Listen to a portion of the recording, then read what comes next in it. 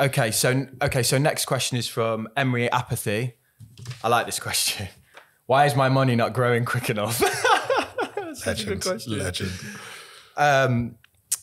Bit of baby bio. So I'm guessing what Emery Apathy's asking here is why is the money not performing? Why are my investments not performing? I mean, it's quite vague.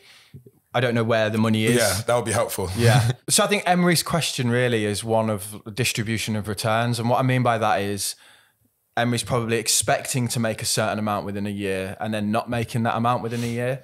I did an analysis on the stock market and the S&P 500 over like 40 years. The average rate of return is 10%, but only 1 year had a 10% return. All the rest were like plus 20, minus 15. It's more common to have a plus 20 return than it is to have the average return of 10.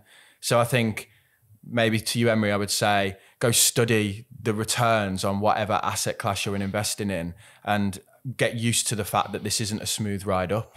You know, why my money not grow faster is a question we all ask ourselves, I think.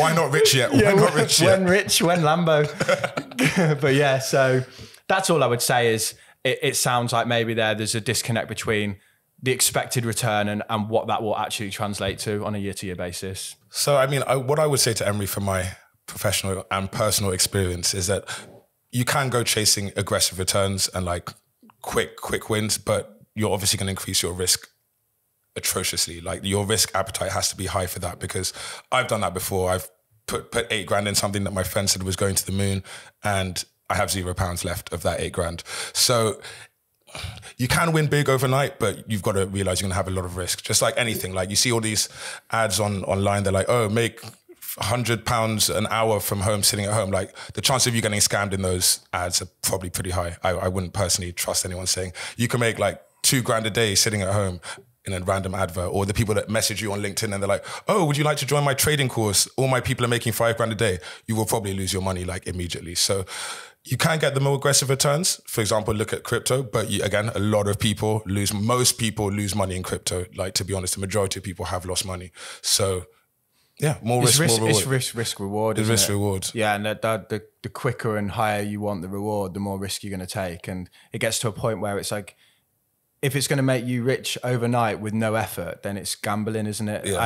And you might as well bet on a football match. Value in life doesn't come for free. Yeah. It's like people could work all day, 8 hours a day, and earn a couple of grand a month, but then they expect to make 2 grand a day passively through some weird course. It's like, it doesn't translate that value. Exactly. So, but it's just like going to a casino. You put it all on 32 black. If you hit it, you're going to be loaded, but the chances of you hitting it are 1 in whatever, how many, 32 or whatever. Yeah. So you've got to really like have a risk appetite and know what you're getting into. Yeah, stay safe, Emery. Sounds like you're about to take some wild risks. Sounds like me a couple of years ago. Take it easy, buddy. Don't go too wild.